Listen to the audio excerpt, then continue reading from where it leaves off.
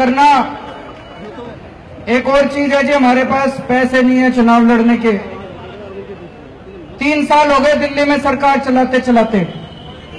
4 budget बनाए हम लोगों ने 50-50 हजार करोड़ के।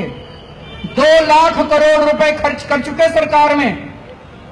अगर हम बेईमान होते, सारे ठेकेदारों को कह देते 1% पार्टी फंड में जमा करा देना। कहते नहीं कहते ये सारे? हम भी कह देते 1% पार्टी फंड में जमा करा देना। 2000 करोड़ रुपए इकट्ठे हो जाते हमारे पास भी। 2 लाख करोड़ रुपए खर्च कर चुके, 2000 करोड़ खर्च हो जाते। हम भी अच्छे 10 लाख का सूट पहन के घूमते। हमको क्या जरूरत थी?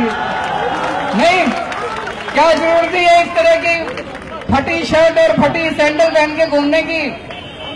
लेकिन दोस्तों, ये करने नहीं आए थे, बेईमानी करने नहीं आए थे।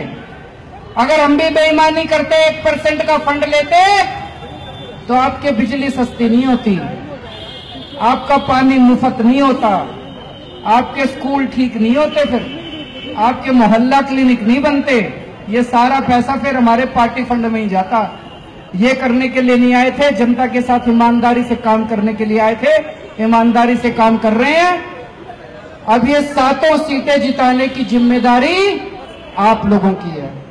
आपको घर घर जाके वोट मांगने पड़ेंगे, घर घर जाके लोगों को बताना पड़ेगा। जैसा भी गोपाल